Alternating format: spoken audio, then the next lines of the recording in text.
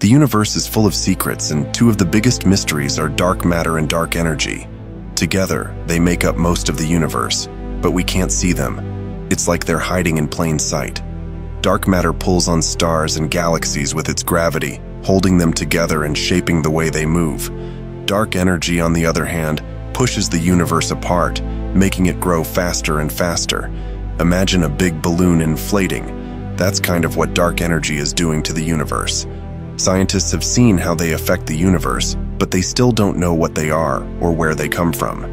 Researchers are working hard to learn more about these mysterious forces and how they shape the cosmos. They're using powerful telescopes, complex computers, and even spacecraft to study the universe and uncover its secrets.